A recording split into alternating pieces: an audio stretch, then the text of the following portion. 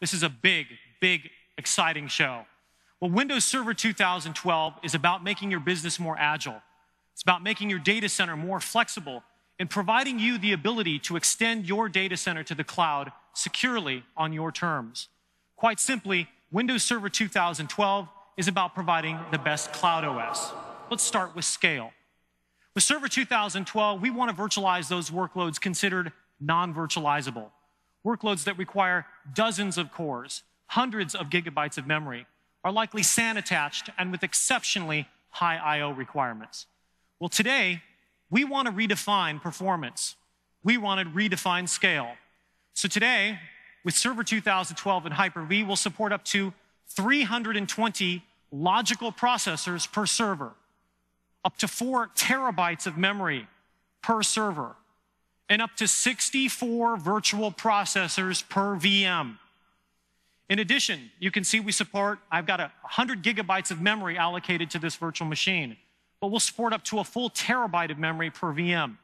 And whether this VM has been allocated 10 gigabytes, 100 gigabytes, or a full terabyte, it still costs the same. In terms of virtual storage, our virtual disks now support up to 64 terabytes per virtual disk. That's 32 times anyone else in the industry. We also support the largest clusters with 64 nodes and up to 4,000 virtual machines in a single cluster. Now, if I give you a virtual machine with 64 virtual processors and a terabyte of memory, quite honestly, that's irrelevant if I can't provide the ability to give you the I/O to actually keep those workload and those resources busy. So let's take a look at Hyper-V I/O performance. Now, before I do, let me tell you a little bit about the hardware I'm about to show you. This is an industry standard 4-socket server. It's got 80 logical processors, 256 gigabytes of memory. It has 5 LSI HBAs attached to 40 SSDs. Now, you may be thinking, hold on here, why is he using SSDs? Why is he not using traditional spinning media? Well, for this next demo, we certainly could have used 15K SAS disks.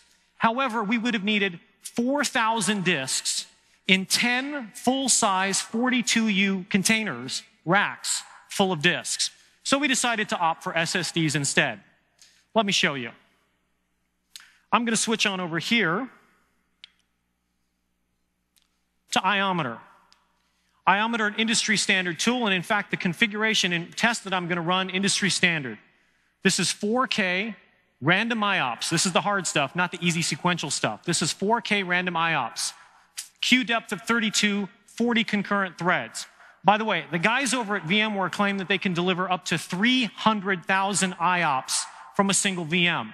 Well, let me show you, with Windows Server 2012, we're delivering 985,000 IOPS from a single virtual machine. Let me say that one more time. Over 3 times more IOPS from a single virtual machine. And let me be very clear. This is not a Hyper-V limitation. We can go much, much higher. This is as fast as the hardware will go. We couldn't put any more host bus adapters in this machine. So, with support for up to 64 virtual processors, a terabyte of memory, and nearly 1 million IOPS in a single server, we can run over 99% of the world's SQL Server. Now, while we're talking about storage, by the way, let me talk about some of our other investments in storage. For example, in Windows Server 2012, we've made some huge investments in file-based storage. For example, we have a new scale-out file server.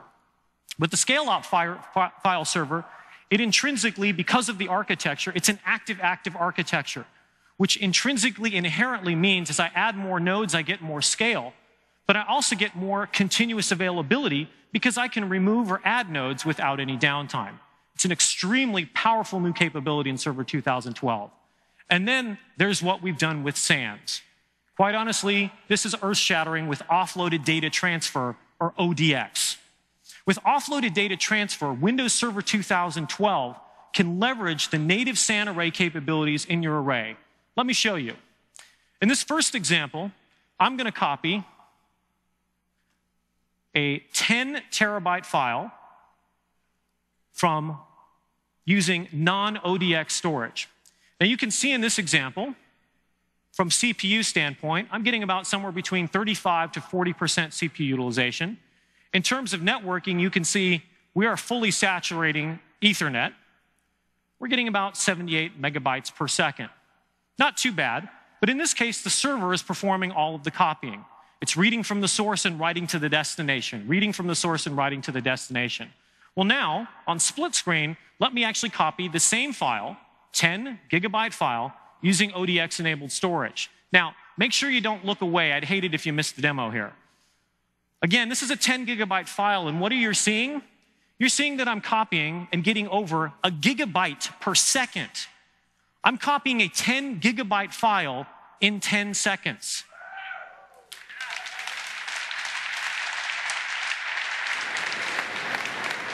This is awesome ODX-enabled storage from our partners over at EMC. And by the way, there was no network utilization at all because this was leveraging the capabilities in the array. When you couple ODX with a bunch of our other enhancements in storage, virtual fiber channel, cluster enhancements for replication and synchronous replication, as well as a swath of other capabilities, quite simply, if you own a SAN, Windows Server 2012 is a no-brainer. It's really that easy.